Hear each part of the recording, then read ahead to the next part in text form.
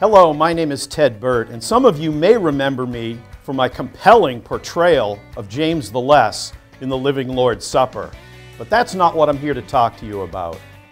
This semester, I'm teaming up with Mary Wing to lead a group called Growing Up with God for our elementary age students. We'll be using the curriculum Growing Up with God by Sean Bowles.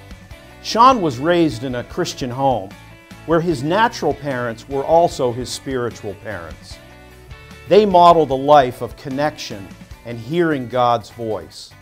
And this curriculum, teaching kids to hear the voice of God for themselves, was birthed out of his experience.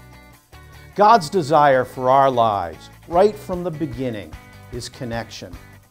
We're created for connection, and without it, we're lost. Connection with God is not something mystical or a mysterious encounter. Rather, it's something that's real and tangible. Just like a computer connects to Wi-Fi, kids become connected by their spirit to the heart of God. His heart is huge, and out of it flows everything they will ever need in life. Each week, students will discover a new truth about living a life that is connected to God. We're going to be meeting on Thursday nights from 6:15 to 8 p.m. The group is open to elementary age students grades 1 through 6. There's a student workbook that's required, and the cost is $10. Childcare is not provided. This group is taking your children on a journey.